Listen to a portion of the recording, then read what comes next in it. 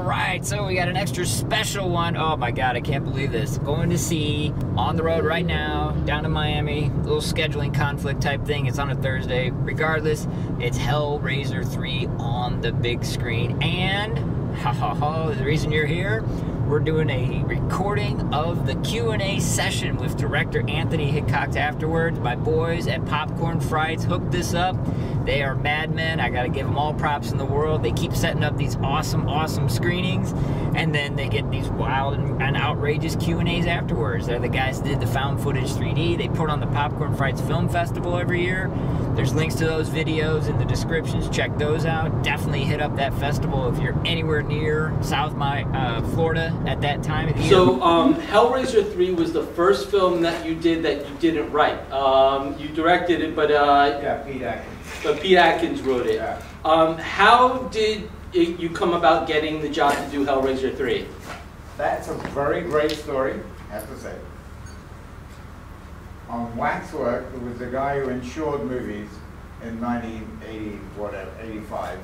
There was this little guy who insured all movies. Right. He wanted his medical insurance, so he was an actor. You get medical insurance when you're an actor.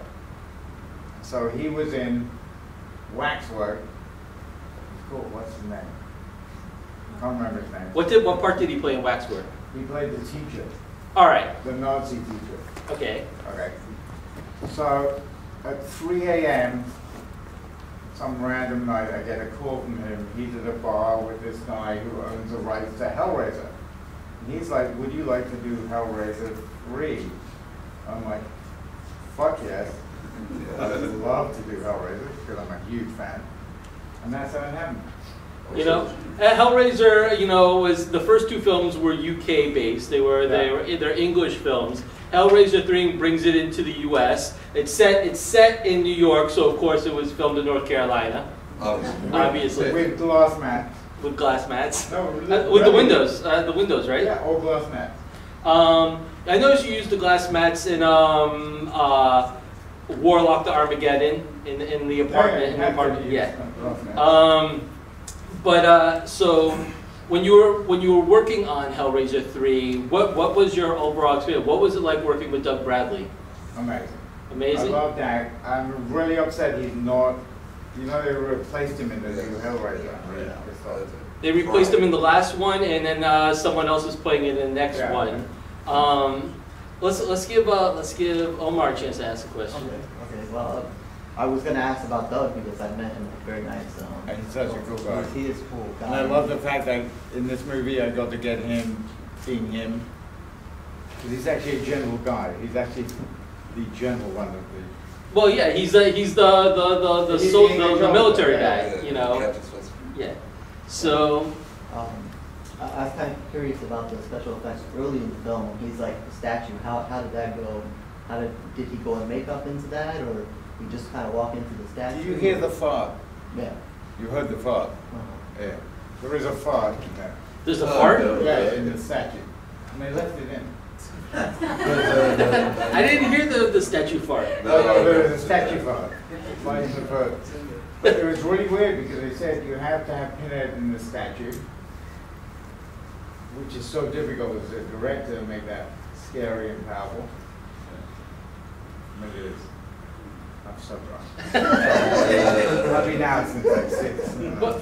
But anyway, but it was really difficult with the statue to make him scary for that first 30 minutes. I was like, how am I going to do this? It's like, he's a guy standing in a statue. And he's not attacking anybody, so he's not scary. I actually think some of the film's best scenes take place with him in the statue. Especially when he brings the girl, like his first victim, rips off the skin. I mean, I think that's a great sequence. And that was based on the car commercial. It was a Volkswagen. When they took the skin, the color off the Volkswagen. Yeah. What Omar brought up special effects. What I found was a very notable thing about Hellraiser 3 is, and many of you may not know this, it's still in the early days of CGI. Hellraiser 3 is the first horror movie to actually use CGI. That's true. No, yeah, I mean, there were non-horror films that use CGI, like Terminator 2 and The Abyss, but and of course Tron and things like that. But Hellraiser 3 is the first movie to incorporate CGI. How did that come about with the CGI? That was actually the Weinsteins, which we hate because they control our movies and shit. But they actually said we've seen the Michael Jackson video where he was changing faces. Right. Yes. And like, we need to incorporate this. And I was like, okay, cool. That's you know, speaking of faces, I'm really terrible with names, but I'm really good with faces. And I never noticed until tonight. You were in the flashback sequence in Vietnam, yeah, standing over her father with the rifle. Vietnam. Yeah. There's also a quick when you switch into channels. You see interview with Anthony Hickox. You have a quick. Actually, and I never noticed that until I watched it tonight. Yeah. Do you have like one experience from working on Hellraiser 3 that stands out more than anything? Like one thing that's most memorable in your experience on set? Okay, I was nearly fired the first week. I was. Because they like employed me because I did wax work and then they, without the roof, remember? Yeah.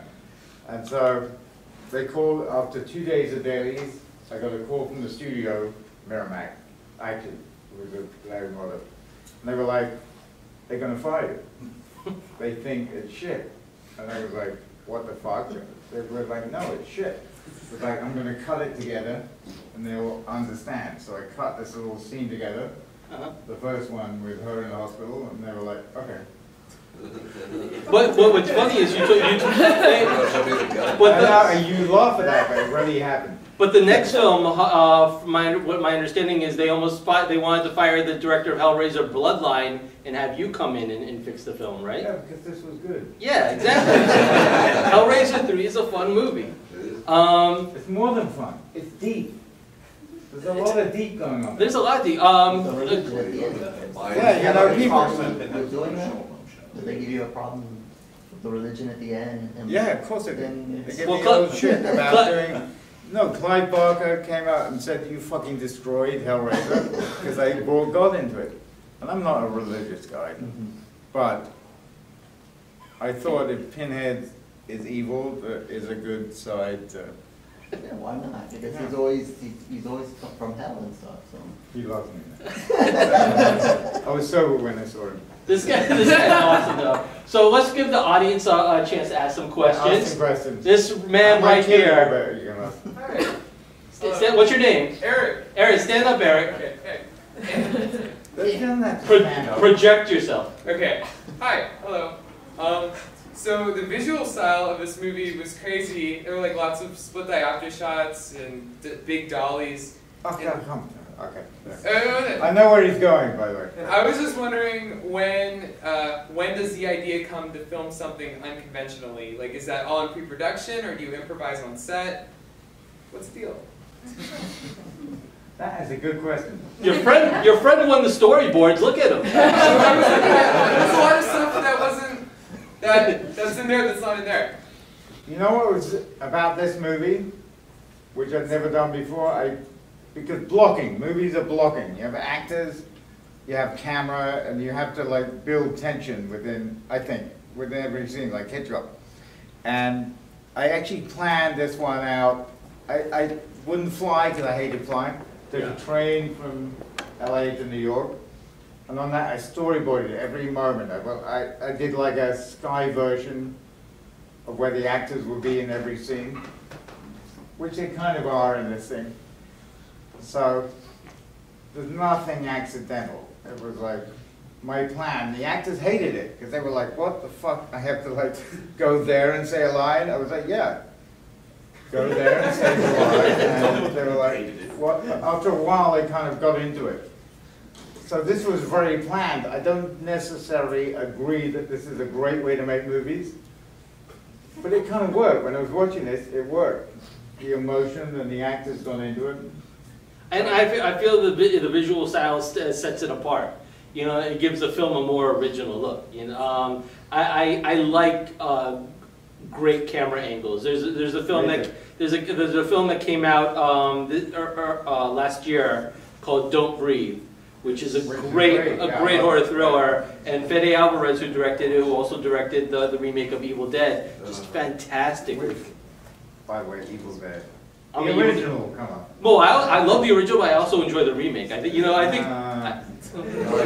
can agree to disagree. No, but Dawn of the Dead, which I never thought they could remake, they remade really well. Well, Zack Snyder. Zack Snyder is probably one of his best films, in my opinion. I think it's a great movie. Yes, sir. Yeah, Miguel. Hold on, did I answer your question? What? Your question. Oh yeah, no, you took care of mine. Just had a question. You were talking about the actors. The main prick, Rico Suave. JP. Was he somebody that you chose for the role, or did he just? It's funny because he's actually a big writer now.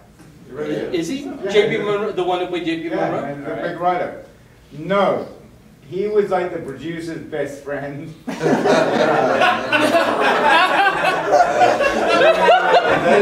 is what you have to do. You have to do this shit. And he wasn't bad, because I played on his dick. I did.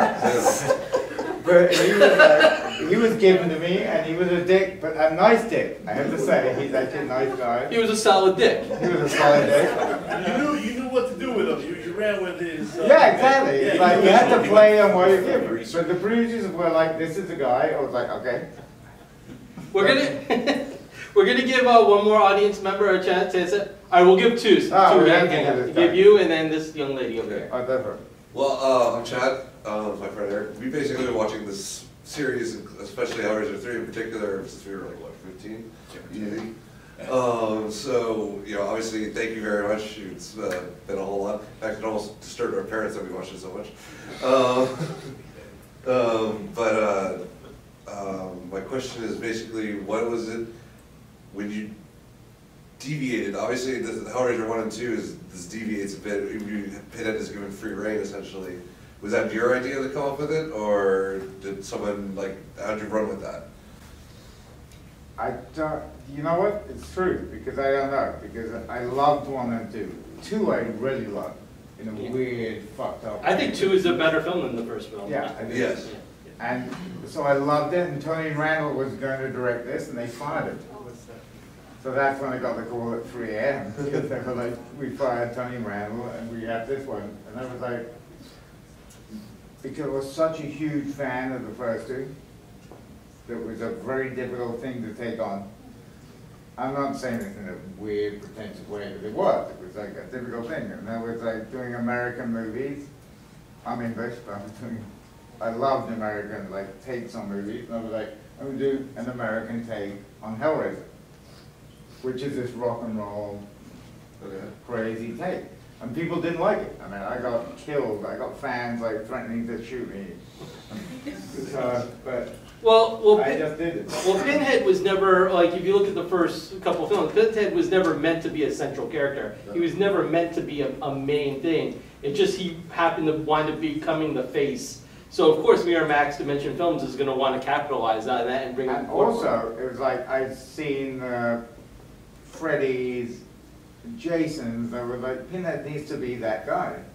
Yeah, that had smart, stupid answers, and a lot of Hellraiser fans didn't like that. He needs to be the leprechaun. Yeah. Yes, yes. This is going to be the final question. What's your name? It's Elizabeth. Elizabeth. It's actually a two-parter. What up? I'm First question is, the dynamic of Joey and Terry's relationship, it almost seems like it can go in either direction of could be romantic or could be more of a savior, big sister, little sister dynamic. I know. I kind of half heard that. I actually agree with hers. Where is it going? It's very almost like a relationship between the two girls. Yeah, there was something there. It was almost like a dependency, looking up to you. And that's what I loved about it, was I had 2 females that had this relationship, It wasn't the usual, like, you know, in every movie you have a guy and a girl, and I had two girls that had this relationship. And you worked with one of them on Warlock Armageddon. Yeah. Yes. And a few others, and Full Eclipse. Yes, I love Full Eclipse. I love that. He's a werewolf fan. A horrible fucking werewolf. Yeah. But you're right, and that was so interesting to have like two females. They're very Like, opposite Because too. especially back then it One's wasn't. more good and one's Yeah. on the bad side, but is she they come bad? together. Yeah. Yeah, then if they are or not, but. And the costume designer, who was brilliant on this, died of AIDS. I didn't know that. Yeah, he's actually brilliant with any color. Yeah, because her costumes were so cool, and the other one with the like the straight gray and the black. And her makeup, both. Yeah. Yeah. Go to the two-parter. Sorry. Okay, another one. Why weren't the Cenobites from the first two in the third one? I could probably take this one. She wanted to know why the Cenobites for the first two were from the first two films weren't in this one. Because these weren't Cenobites. He created his own. Like he was out of hell now, so And he asked me the other day, right? What? Somebody asked me. Someone asked you that, but Yeah. I was listening. Because he's released from hell in this one. So he created his own little weird smoking. I like the Harley guy with the pistons going in his head. That was a fucking difficult thing to do. I said to the makeup guy, I was like, I need pistons going in and out of his head like he's being fucked in his head. They were like, what? I was like, no, you need to figure this out. It's great. And it looks terrific. Yeah, I was like, he's fucking his brain. Like, bang, bang, bang. And then I was like, on the other one, I was like, I need her smoking through her throat. And they were like, what? So they were his own creation. They weren't like Hell's creation. Hell, he was released and he had his own little He had to army. make his own army. Yeah. Like CD was kind of cool. a bartender, a DJ, and a cameraman. And CD. Yeah, well, he was the DJ, the CD. Yeah. And by the way, that guy is actually one of the biggest DJs in the world. We're gonna. It's a late night, so we want to let everyone go home. We want to thank Anthony for coming all the way to Miami, and doing this Q&A.